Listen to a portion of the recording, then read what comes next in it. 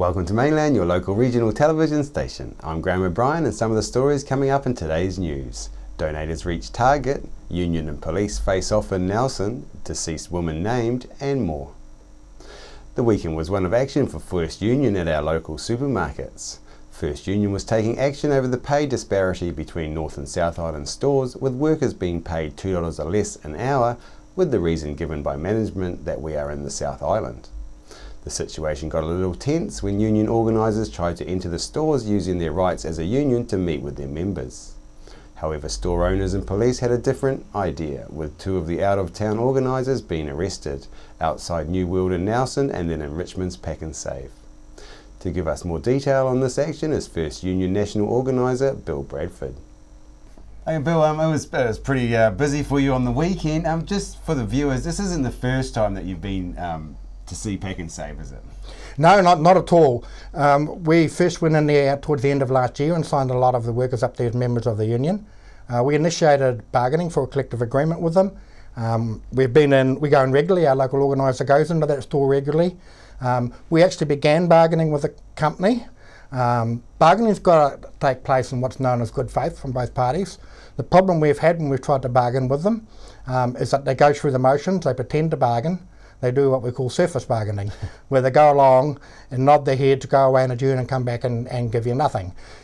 In particular, in foodstuffs in the South Island, the Pack and Saves and the New Worlds, they refuse to bargain over wages. Yeah. Now, you can't possibly bargain in good faith for a collective employment agreement if you're not going to talk about wages. No. So it's a farce that they go through, and they've been getting away with doing that for a long time. But certainly, yeah, there was no excuse for their denying us entry in those stores on Saturday. Yeah, well, that's my next question. So the law allows a union delegate to go in to meet with the members, and that's the law that you were quoting. Exactly, that was the law that we were using. There had been many precedents set in court. What the police were doing was they were taking advice from the owners and the owners' advocate, who was basically saying, trespass them and throw them in a cell, in flash words, of course. We were arguing about the present, we were arguing the points of law.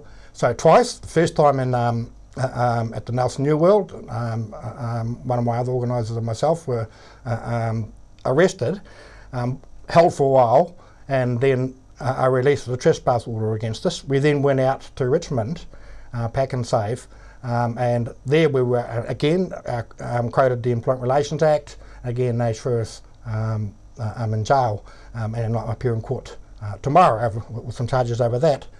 But the following day, they realised by then, with enough pressure, they must have realised they're wrong. The employer's advocate from Foodstuffs changed his advice to the owners, and the owners changed their advice to the police, and so they let our organisers in on Sunday. Wow. So the whole thing is, my boss, the secretary of our union, was trying to contact the police and say, you've got to follow the law. He couldn't get anybody to respond to him, and yet the Foodstuffs advocate, who's not a lawyer, was able to basically instruct the police through those store owners. Yeah, it's a bit scary, really, isn't it? I mean, the law's the law. Yeah, well, exactly. I mean, I can understand in a small town where the police said to us, we're not really that familiar with that employment law, but I would expect them to go and look it up and find out a bit about it. And I've had stores in other places where the police have said the same thing, and they pulled out their pad and looked up the Employment Relations Act, and there it is. Yeah. That's all they had to do. Instead, they just totally structured undid what the store owner wanted them to do. Sure. And actions, I know actions around the country. How's it going? Well, in terms of the foodstuffs, look, in the North Island, we have collective agreements. I've initiated and bargained for and gained more than 20 collective agreements with North Island, Pack and Saves and New Worlds. Yeah. We've had a little bit of trouble along the way getting some of them. There's been a bit of push and shove. But what we've come up against here in the South Island is some fairly ridiculous stuff. And just that refusal to engage in any meaningful way, as I said, refusal to talk about money. A lot of, in places like the Richmond Pack and Save, there's a lot of intimidation of workers taking place. Sure. That's a problem, because workers will come to us and say, we've been bullied over our union membership. But of course, they're not going to let us use their name to take any legal case, because if you're being intimidated, well, of course you're frightened. Yeah. So that's the nature of intimidation. So, you know, these are some from our point of view, some fairly out of control owners.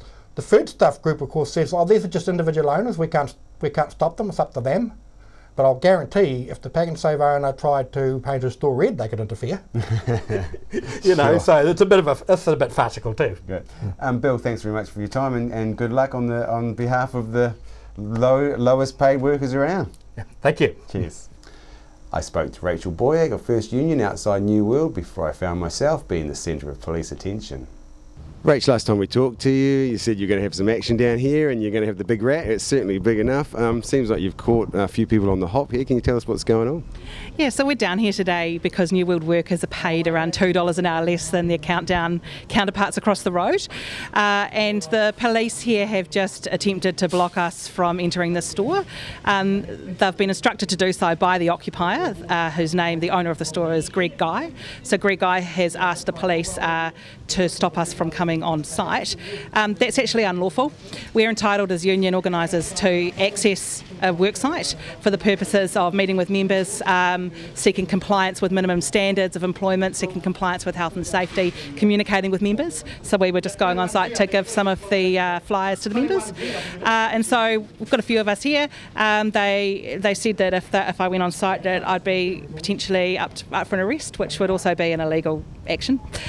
So the cops have just been, I guess, checking the facts, which is always a good thing to do before you come down and try and do this. But actually the real issue isn't actually about us as the organisers. The real issue is around the workers inside, many of whom have been threatened if they were to join the union. There was a lot of bullying from some of the management here who encouraged the workers to not join the union. And that's because this owner makes a lot of money, millions of dollars, and he pays his workers either minimum wage or close to it. And that's actually at the heart of this issue, is that the workers at the store have the right to be able to feed their family, pay their rent, put fuel in the car, participate in society. And so we've got our big rat down here, we've got lots of supporters, and we'll be here making a stand today and tomorrow. And if we need to do it, we'll keep doing it until the owner actually listens to his workers and listens to the union and treats the union with respect and bargains in good faith. Rach, so the morning half of this action proved quite exciting. How's the second half has been more than that, really? Can you tell us a bit more about what's going on? Yeah, so look, the boss here has instructed the police, I don't know quite why the police work for the boss, but obviously they do, to arrest two of our union organisers. So once again, it's an unlawful arrest. Union organisers have access rights under the Employment Relations Act, and there's a lot of case law to support our right to go on site.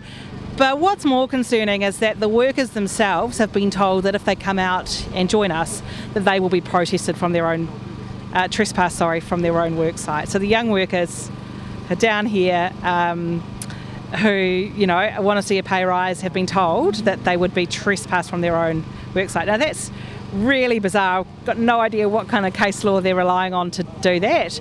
And so we've got quite a few issues we're going to have to take up with Pack and Save. But look, we've got the community support. We're getting lots of tweets, lots of questions about what's going on.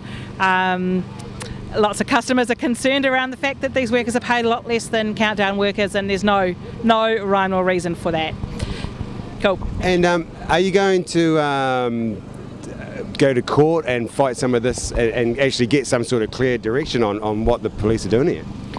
That could be useful. We'll have to look at all of those options. Actually, what we found is that the best way to get the outcome we want is to continue organising on the ground, and it's the community who will help us with that. The community sending a message to these owners that actually they need to stop being so greedy, share some of their profits with the workers, and that's the way that we actually get the outcome.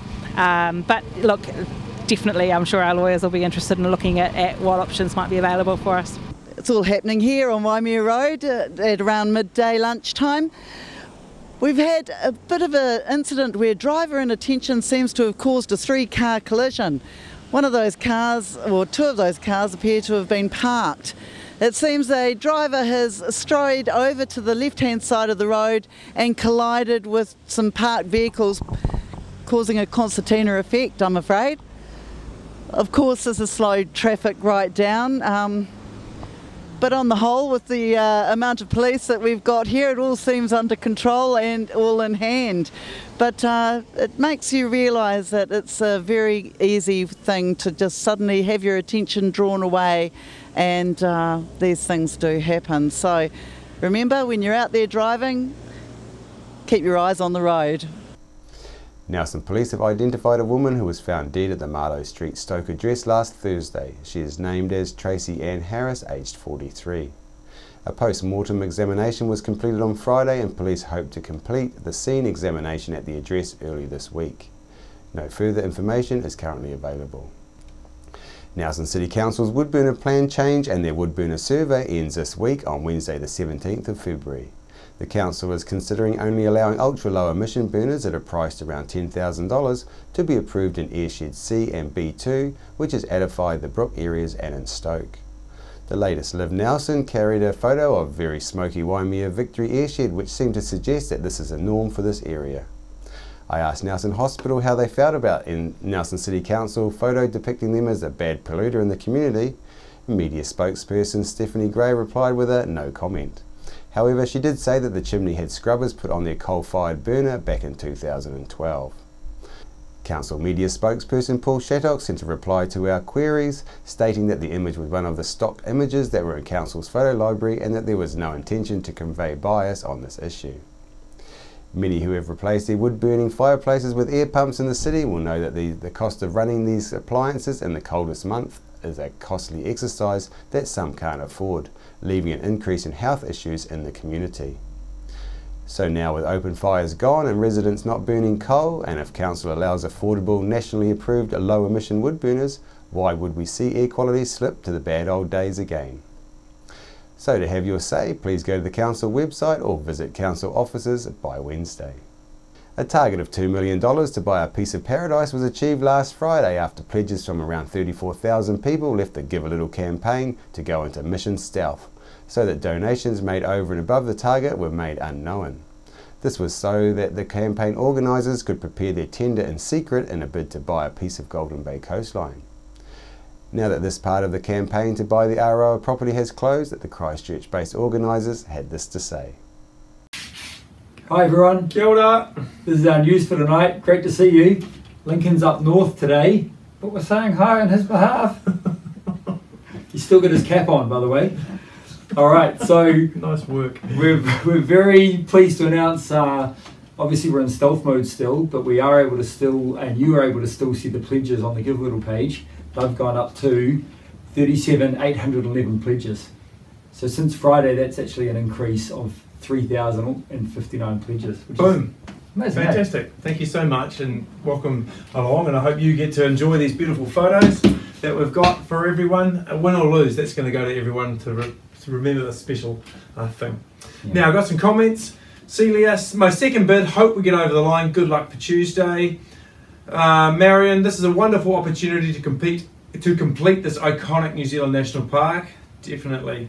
Guest donor, what a wonderful way to unite New Zealand. Hasn't it been amazing? And as the old saying goes, can we do it? Yes, we can. And there was one more. The Able Tasman is one of those beautiful places on earth. I'm happily giving to this little, giving a little to this wonderful cause. So yeah, we just couldn't agree more, and thank you for pitching in with those little comments as well as some pledges. It's really humbling. So, he tangata, he tangata, he tangata. I was talking to a dude today, hope he doesn't mind mentioning his name, is Richard Hanson. He's a pilot. I was going to get him on video, but I forgot. But he actually gathered around with his kids on the computer, and the family did the pledge that they made together and helped decide how much it was worth. And I just thought that was a real treat, and that was the kind of things that we kind of hoped might happen as this started picking up speed. So yeah, good on you, mate. I think that's awesome. And there was a photo that you may have seen on Facebook of the Raglan crew.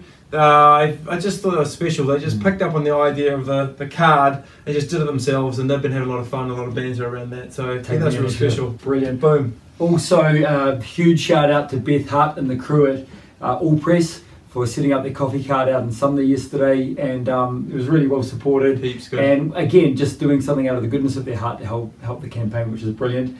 And a shout out also to the man behind the camera tonight, Aaron. We got him out of bed to do this. Thanks, Aaron. Thanks, bro. Righto. Full circle. Yeah, full circle. So It's pretty much 6 weeks since we had the dream. We started the dream on Christmas Day, and we feel like we've kind of come full circle. Here we are, with day to go pretty much, and it's going to be a big couple of days actually coming up. But it's kind of surreal. It is to be here tonight. kind of pinching ourselves at all this. So thank you for everyone. But we do have one more big hurdle. We've got, so I can't be calculating how many hours. We've got 15 hours to go.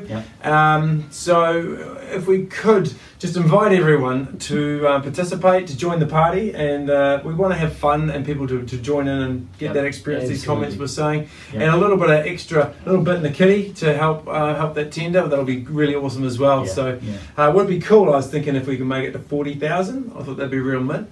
But also, we also are very aware, just particularly today, and just even then sharing some stories that people were in touch with, some very sadness, obviously earthquake related, but also some great sadness related to some health issues for a lot of people. So we just, we are cognizant of the fact that, life isn't as sweet and dandy for as many people at the moment. So we do hope that this brings a little bit of sparkle, bit of shine to everyone's day. So let's do have fun, but look after each other.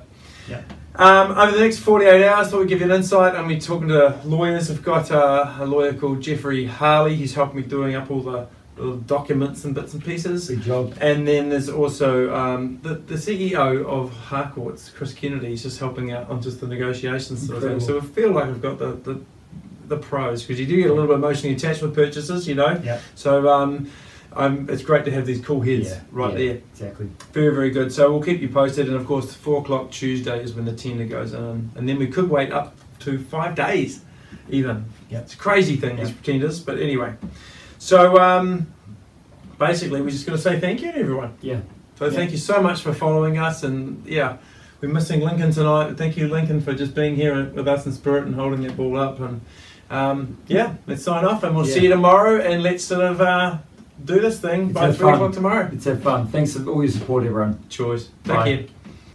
Nelson School of Music's Take a Seat fundraising got off to a great start with pledges from Nelson's Opera in the Park event goers for 50 seats received towards a $6.4 million re-strengthening project. Mayor Rees said that the City Council was pleased to be able to support this further fundraising campaign as part of Opera in the Park after committing $3 million towards re-strengthening work. The weekend's Opera in the Park attracted one of its larger crowds to date on Saturday night, making the most of the night filled with world-class music followed by a firework finale. Mayor Rachel Rees said the large crowd confirmed the event as one of Nelson's most popular, with accommodation in the city centre booked out over the weekend.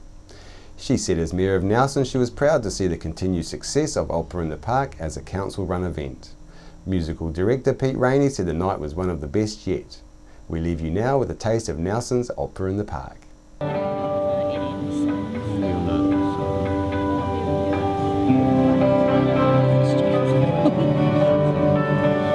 can remember last time I thanked you, keeping my distance unintentionally too close for comfort, staying close enough. If I could have more time, we would brainstorm.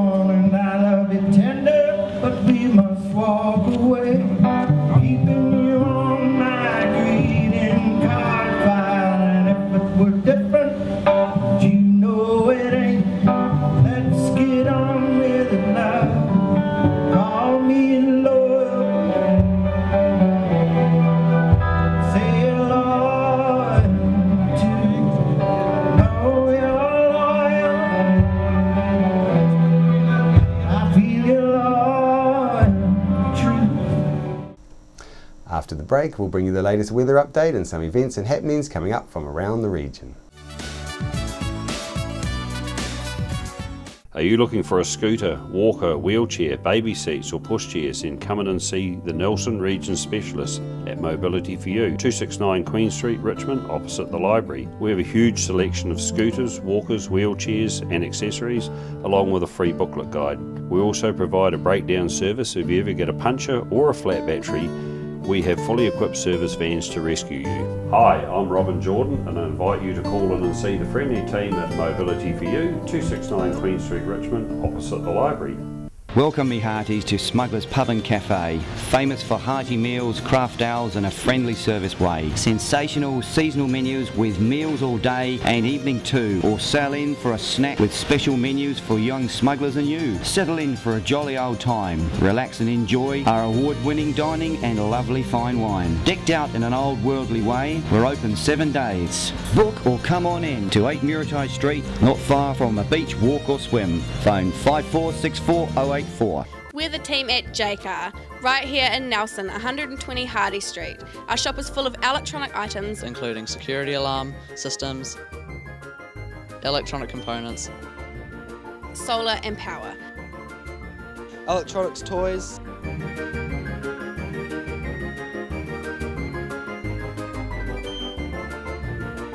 sound systems, cables, and much, much more. JCar. 120 Hardy Street, Nelson. Why would you want to pay as much as $1,000 for a single bed mattress when you can buy a high quality locally made mattress like this for as little as $220? And a queen size mattress could cost you in excess of $3,000, but at Nelson Beds you could have a mattress like this as low as $425. So why would you go out and spend a fortune on your child's bedroom when you can come to Nelson Beds and buy a complete single mattress and base set, a 7-drawer Scotch chest, a headboard and a 3-drawer bedside cabinet for as little as $979? So call and discuss our custom manufacturing options and local after sales service at Nelson Beds, Nelson's only bedding manufacturer.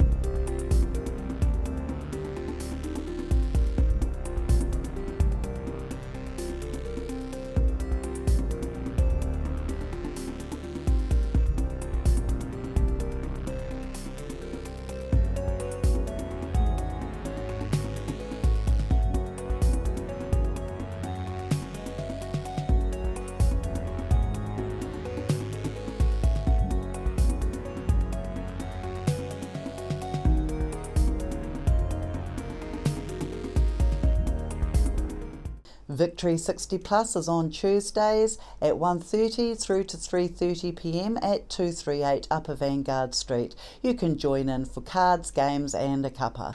On behalf of the team here at Mainland Television News, thank you for joining us, and we'll bring you the latest news and events from around the region again tomorrow.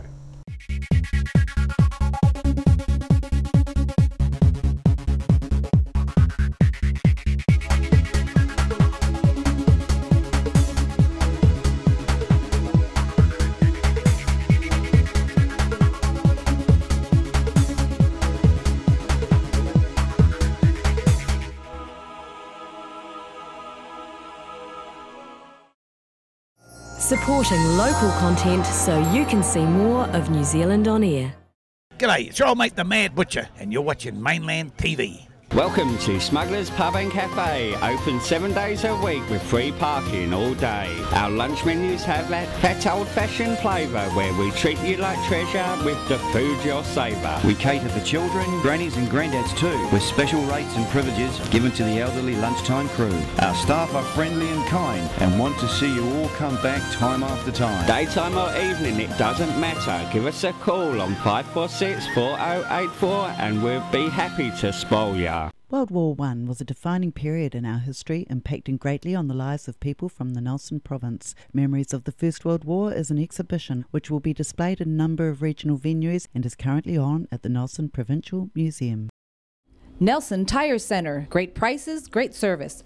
Buy your own Bryford trailer. All types, all sizes. See Colin Douglas for your tires and batteries. Why would you want to pay as much as $1,000 for a single bed mattress when you can buy a high quality locally made mattress like this for as little as $220? And a queen size mattress could cost you in excess of $3,000, but at Nelson Beds you could have a mattress like this as low as $425. So why would you go out and spend a fortune on your child's bedroom when you can come to Nelson Beds and buy a complete single mattress and base set, a 7-drawer Scotch chest, a headboard and a 3-drawer bedside cabinet for as little as $979? So call and discuss our custom manufacturing options and local after sales service at Nelson Beds, Nelson's only bedding manufacturer.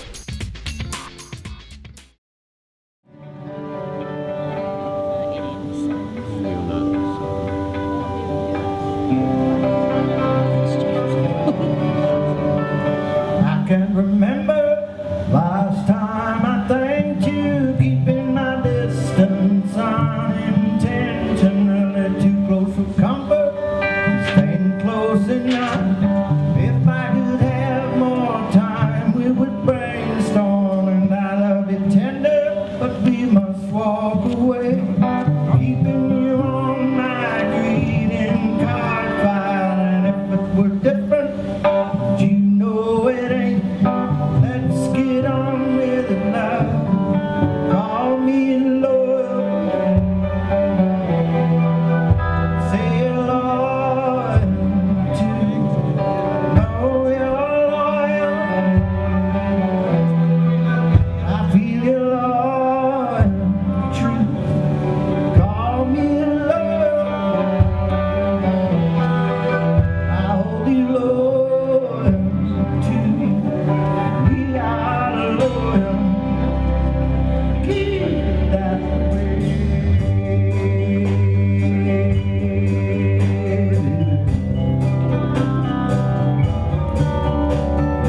Keep it that way now.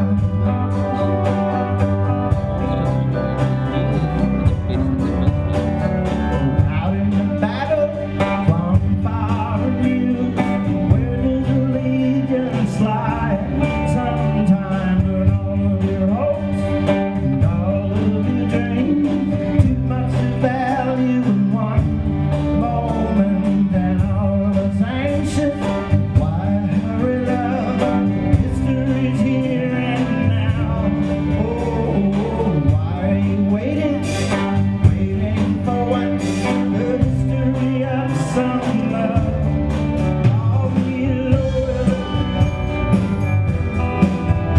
say loyal too. I know you're loyal, I need you loyal, true. Call me loyal, I want you loyal too. We are loyal, keep it that way, baby.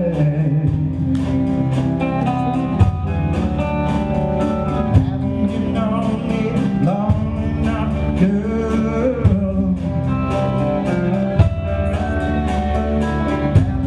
Known me long enough, girl.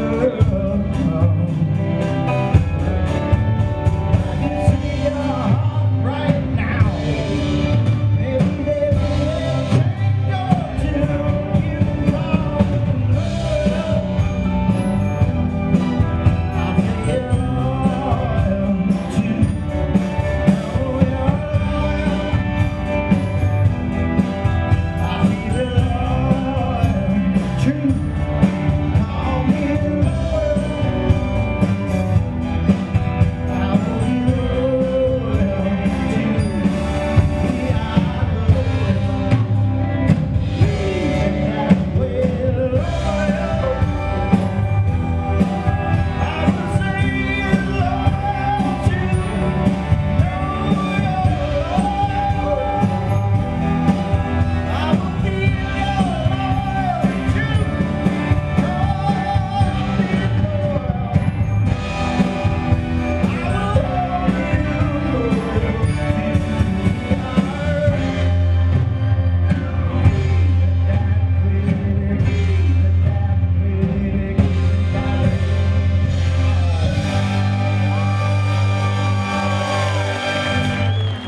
World War I was a defining period in our history, impacting greatly on the lives of people from the Nelson province. Memories of the First World War is an exhibition which will be displayed in a number of regional venues and is currently on at the Nelson Provincial Museum.